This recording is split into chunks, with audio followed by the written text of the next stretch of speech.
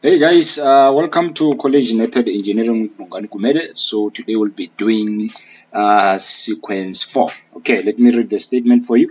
The statement says that motor 2 must start after motor 1. Okay, so your motor 2 must start after motor 1. And then it says that both motors can be stopped independently. Okay, so we've covered motor stopping independently from when your motor 2 start after motor 1 on sequence 1 and sequence 2. And then the statement says that when motor 1 is stopped while motor 2 is still running, motor 1 cannot be restarted. Okay, let me explain this. So if both motors are running, your motor 1 and you decide to stop motor 1 while both motors are running, it means that you cannot be able to restart motor 1 until you stop motor 2. Okay, so let me go online. I'm online right now. Okay, let me energize my fuses. So we have power. Okay, so we have power up to this point. Okay, so when I press the start button for motor 1, we see that our motor is rotating. Okay, but now, okay, let me do this. My mouse, okay, yeah, my mouse was not moving. So now I'm starting motor 2.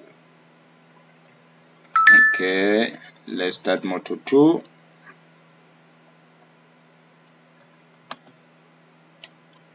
My laptop is a bit slow, forgive me for that. Yes, so both motors are now running. Okay, both motors are now rotating.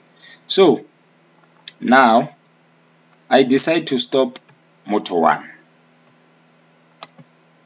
Okay, so you see I've stopped motor 1, but now let me come and start motor 1 again. Remember, the statement says that you must not be able to restart your motor 1. Okay, so I'm pressing the start button. Nothing is happening. You can see that yes, it does close your start button, but power is not flowing here. Why? Because of we have introduced a normally open, a normally closed of KM2 inside the start button of motor 1. Okay, let me go offline and explain. So you see, this is the start button. Okay, so when you press the start button, power will flow and energize this coil, but immediately when your KM2 coil energizes, here there will be an open loop, but power still will flow on that side. Okay, let me go online, show you what I mean. So okay, let me energize my fuses. Okay, so you see I just press the start button for motor 1. Okay, but now check when I press here. You see this is a normal open. Check. Immediately when the KM2 coil energizes, its contact, which was normally closed, has now become a normal open. So power is flowing through the retainer, but not through here. So that is why if I press the stop button now, okay, I have stopped motor 1. If now I try to press this start button, power won't flow here.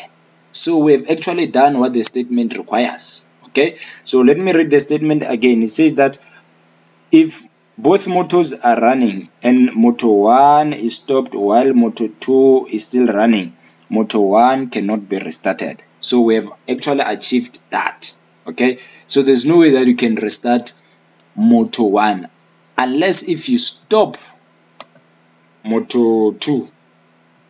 So if you stop motor 2, now I'm pressing the wrong thing.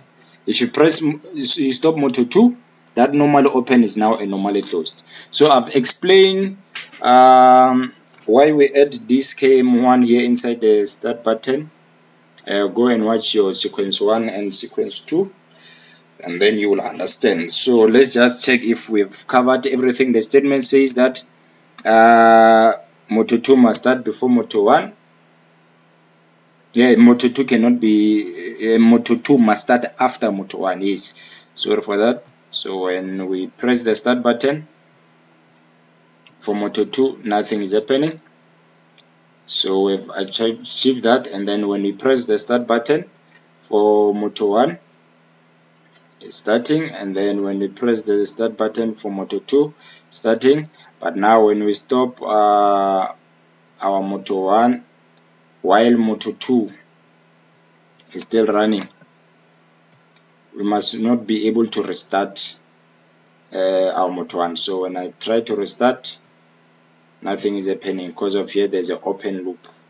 So thank you for watching. Let us meet on the next video. Sharp.